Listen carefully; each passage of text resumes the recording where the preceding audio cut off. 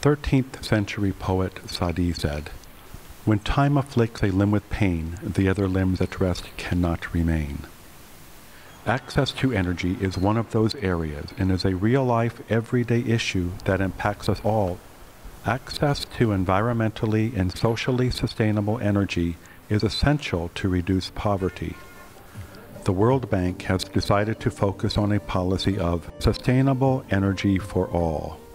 One country that has benefited from the World Bank's directive is Tajikistan. In 2007, the World Bank responded to Tajikistan's energy emergency. Tajikistan was suffering the harshest winter faced there in decades. 90% mountainous, Tajikistan has by far the most water of any country in Central Asia. The water is there, but the infrastructure is not.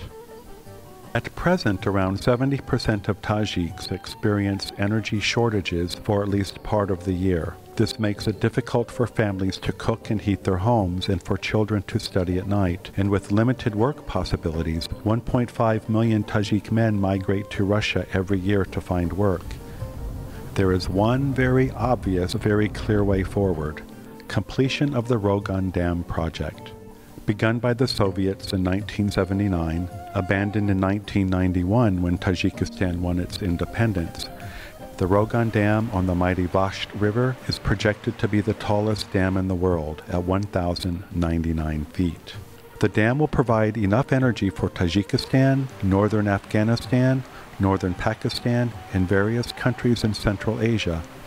For this reason, President Rahman has invited the United Nations for a high-level international conference on water cooperation in Dushanbe, the capital of Tajikistan.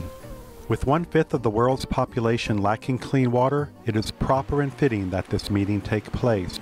There is no commodity on the planet more valuable than water.